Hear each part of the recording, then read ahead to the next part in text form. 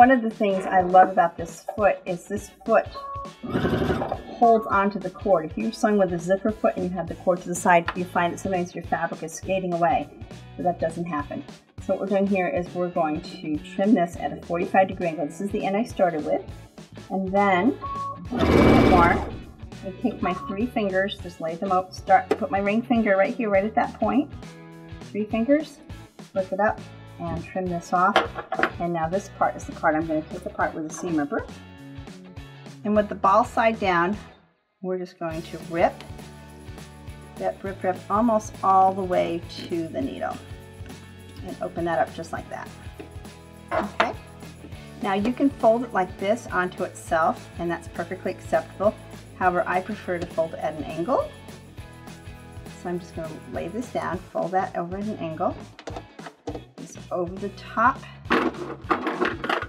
Cut the other end to match with my little pocket scissors.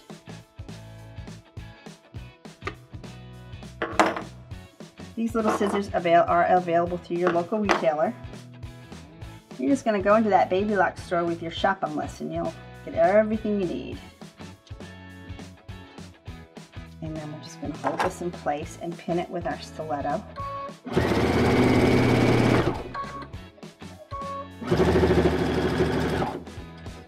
And by folding it at an angle, that bulk is a little bit more stretched out. It's not all in one spot, so it's a lot smoother. Okay, so you can barely see it.